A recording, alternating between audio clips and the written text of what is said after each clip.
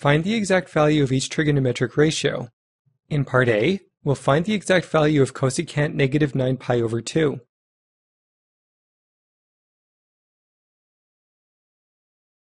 The first thing we need to do is find the principal angle.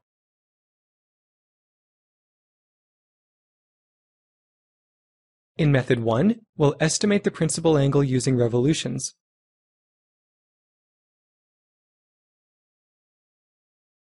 Convert negative 9 pi over 2 to revolutions. This gives us negative 2.25 revolutions.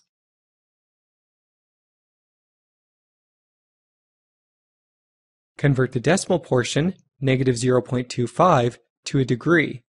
This gives us negative 90 degrees.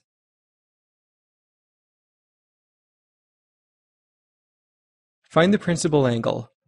Add 360 degrees to negative 90 degrees to get 270 degrees.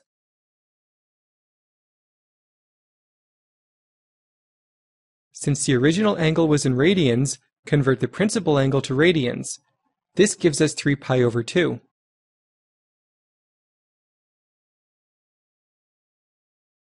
In method 2, we'll find the principal angle by splitting the fraction.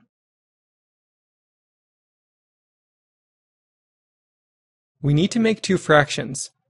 The first fraction must yield a multiple of 2 pi. The second fraction is the remainder. Begin with the original angle, negative 9 pi over 2.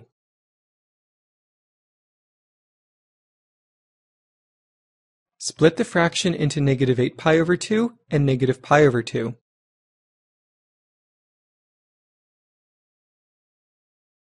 This gives us negative 4 pi minus pi over 2.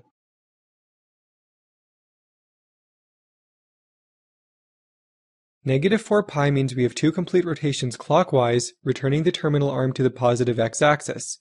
There is then an additional rotation of pi over 2 radians clockwise.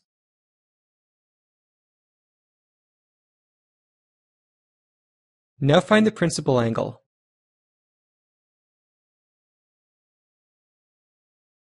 Add 2 pi to negative pi over 2 to get the principal angle.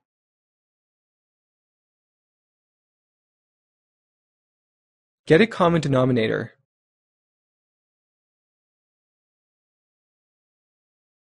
The principal angle is 3 pi over 2.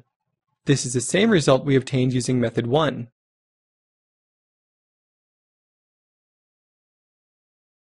Rewrite the original question using the principal angle.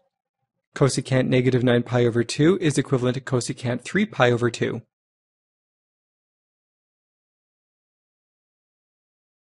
Cosecant 3 pi over 2 is equal to 1 over sine of 3 pi over 2.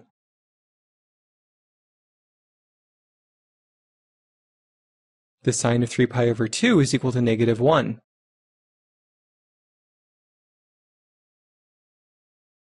The exact value of cosecant 3 pi over 2 is negative 1.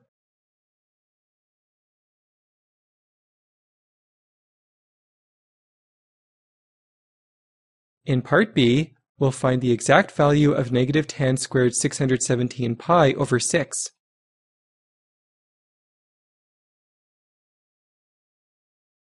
The first thing we need to do is find the principal angle.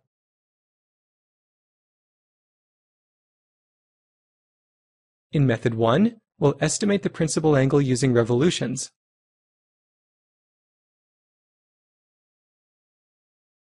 Convert 617 pi over 6 to revolutions. This gives us approximately 51.41667 revolutions.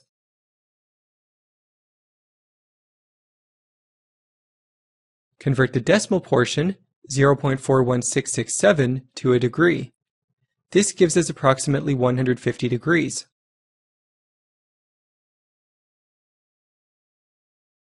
Since the original angle was in radians, convert the principal angle to radians. 150 degrees is the same as 5 pi over 6 radians.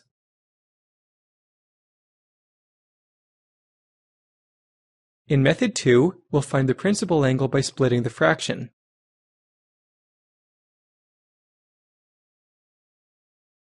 We need to make two fractions. The first fraction must yield a multiple of 2 pi. The second fraction is the remainder. Begin with the original angle, 617 pi over 6.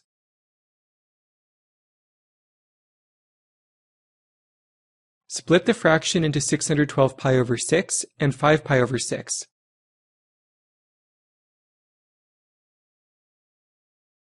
This gives us 102 pi plus 5 pi over 6.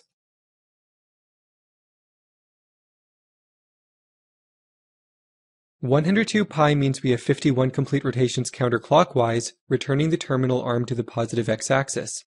There is then an additional rotation of 5 pi over 6 radians counterclockwise. The principal angle is 5 pi over 6 radians.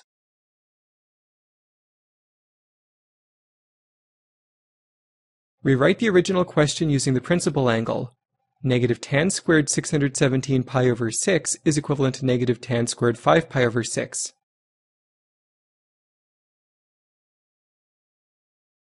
Tan 5 pi over 6 is equal to sine 5 pi over 6 over cosine 5 pi over 6. Don't forget to square the fraction and to carry the negative on the outside.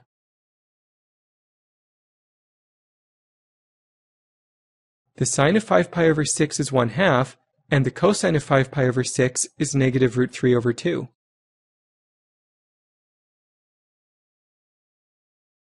Multiply the numerator by the reciprocal of the denominator.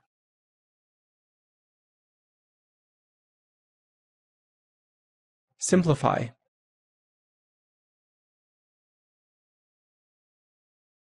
Square the fraction and multiply by the negative outside the brackets to get negative 1 over 3. This is the exact value answer.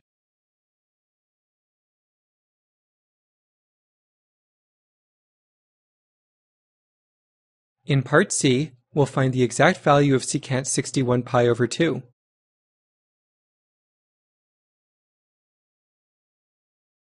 The first thing we need to do is find the principal angle.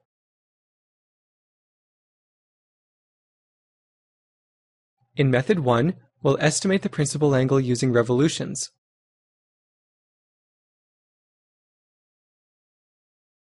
Convert 61 pi over 2 to revolutions. This gives us 15.25 revolutions.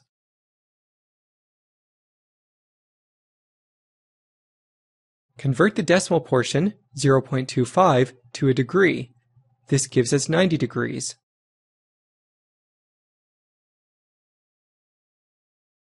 Since the original angle was in radians, convert the principal angle to radians. This gives us pi over 2.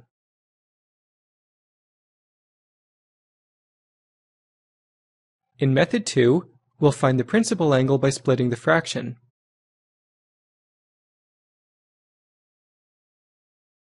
We need to make two fractions.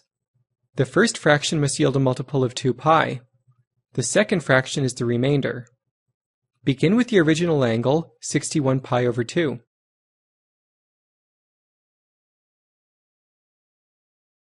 Split the fraction into 60 pi over 2 and pi over 2.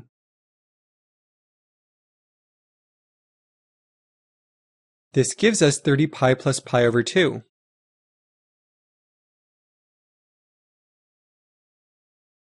pi means we have 15 complete rotations counterclockwise, returning the terminal arm to the positive x-axis. There is then an additional rotation of pi over 2 radians counterclockwise. The principal angle is pi over 2.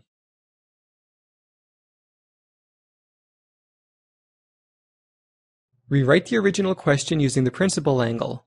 Secant of 61 pi over 2 is equal to secant pi over 2.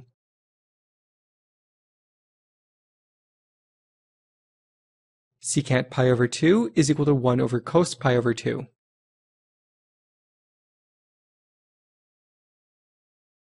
The cosine of pi over 2 is equal to 0.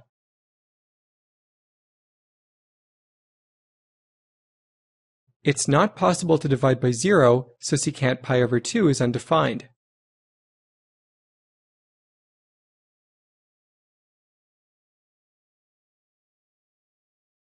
In part D, evaluate cotan of negative 1980 degrees.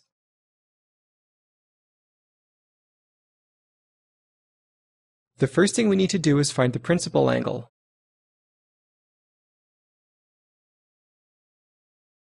In method 1, we'll estimate the principal angle using revolutions.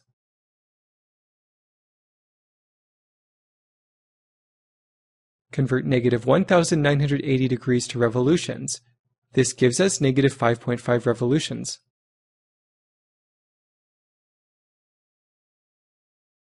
Convert the decimal portion, negative 0.5, to a degree. This gives us negative 180 degrees.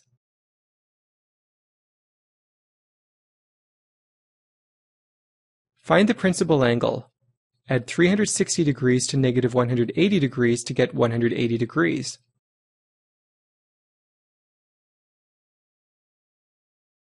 In method 2, we'll find the principal angle by splitting the degree.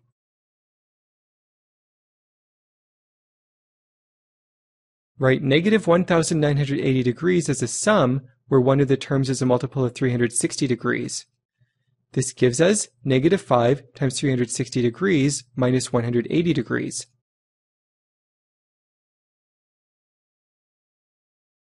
Negative 5 times 360 degrees means we have 5 complete rotations clockwise, returning the terminal arm to the positive x-axis.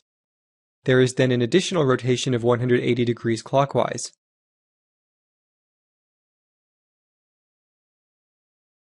Find the principal angle corresponding to negative 180 degrees. Negative 180 degrees plus 360 degrees is equal to 180 degrees.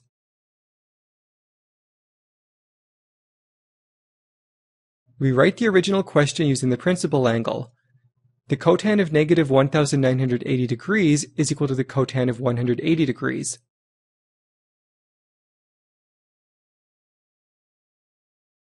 Rewrite the cotan of 180 degrees as cos 180 degrees over sine 180 degrees.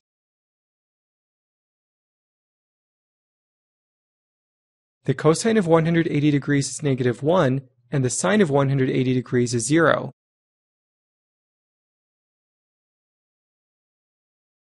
We can't divide by 0, so the cotan of 180 degrees is undefined.